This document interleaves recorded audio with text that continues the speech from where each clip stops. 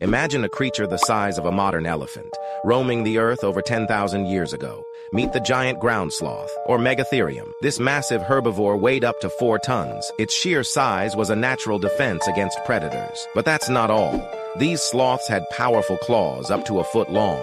They could dig up roots and tear through tough vegetation with ease. What's truly fascinating? Their unique adaptations. Unlike today's sloths, Megatherium walked on all fours, but it could stand on its hind legs to reach high branches. Picture it stretching to grab leaves from trees. They had a slow metabolism, allowing them to thrive in harsh environments with limited food. But here's the kicker. Scientists believe they might have been social, living in groups to raise young and protect each other. Imagine a herd of giant sloths. Sadly, climate change and human hunting led to their extinction. The giant ground sloth was a true giant of its time, showcasing the incredible diversity of life that once existed on our planet. What other secrets